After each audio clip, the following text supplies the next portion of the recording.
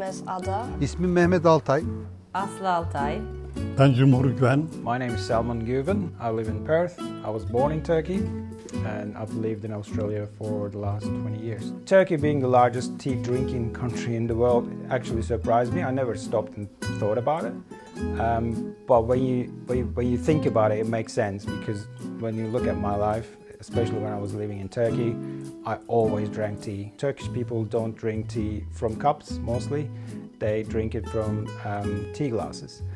So I would have had at least 7 to 10 tea glasses a day minimum. We normally have it every day, every meal, after every meal, with dessert, after dessert. We drink it when we're chatting around, when we're watching something. It's just everywhere in my life basically. Çay olmazsa olmaz şekilde çok sevilir Türkiye'de. Genelde kahvaltıda çay kullanılır. Çaysız kahvaltı yapılmaz hemen hemen. Turkish people will not accept or understand breakfast without tea. That does not happen.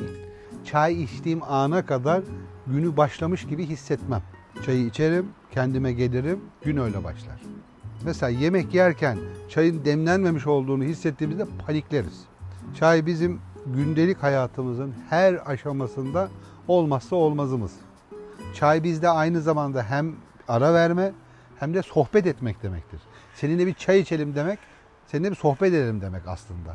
Bence çay bir yandan da birleştirici bir şey. Mesela bir arkadaşına bir derdini, bir sıkıntını anlatırsın ve sonra der ki hadi gel çayı koydum, gel de bunun üstüne konuşalım. Bir birleştirme özelliği var. Çay insanları bir araya getiriyor diye düşünüyorum. Bizim İzmir Kemalpaşa'da yaklaşık 4 dönüm civarında bir yerimiz var. Orada çeşitli meyve ağaçları bulunuyor.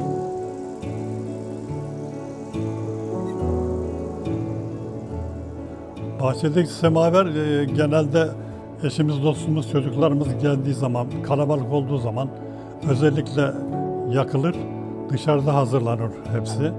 Türkiye'de özellikle çayın bir sohbeti vardır kendine göre. Misafirler geldiği zaman, bilhassa akşamları eş dost geldiği zaman o çay demlemeyince olmaz yani. İlla bir çay demlenmesi lazım. En az içen de asgari 3 ya da 4 bardak içebilir ve o çay içilirken de sohbet olur. Herkes birbiriyle hem tanışır, hem konuşur, hem günlük meseleleri tartışırlar. Öyle güzel bir hava oluşur yani orada. Some of the times we have family and friends together and we do a big Turkish breakfast, which tea is the biggest part of it. But still, the tea that I have here in Australia, even though I have the Turkish teapot and tea glasses and everything, is still not the same. There's a missing part of it, which is the social aspects of it, having with friends and your immediate family and the places that you have tea in Turkey. It's all engraved in you, so you take that with you. That's the part that I always miss from Turkey. I am planning on studying abroad in Italy after I am done with high school in 2 years. So I did realize that even if I'm just visiting an abroad country, I miss my people. It sounds cliche, but I do. Ve yurt dışına seyahat eden bir Türk geldiğinde ilk aradığı şey ve en özlediği şey burada içmeye alışkın olduğu black tea. All of my childhood memories, they all contain tea at some certain point. It was always in my life. It probably will be always in my life, even if I go abroad, because it's now in our blood, basically.